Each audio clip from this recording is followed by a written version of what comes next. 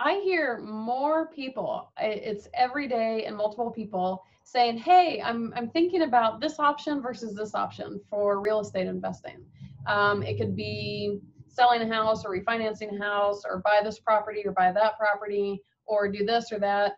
And it's so amazing to me that that answer could usually be determined, which one should I do, if they just run the numbers. So oftentimes the scenarios are very kind of closely related. And it's like, well, and I always say, well, have you run the numbers on both of them? And they're like, oh, no, not really.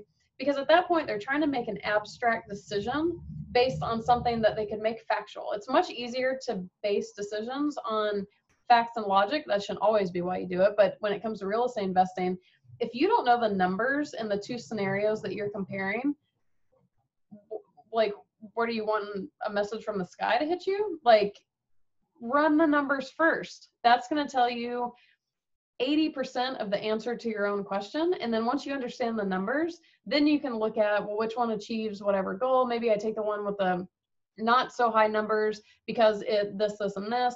But like, dude, start by running the numbers. I just run the numbers.